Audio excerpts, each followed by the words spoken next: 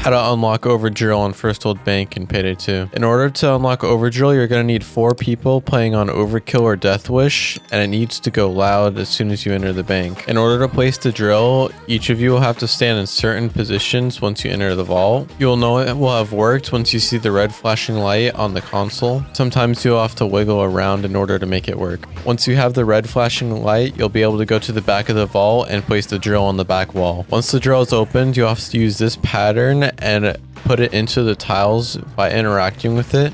If you do a wrong tile, then there will be gas that pops up and you will no longer be able to access the vault and you'll have to restart. So be sure not to mess up. Once you have finished that, the vault will open, you'll get your achievement and you'll have 70 gold bags to move.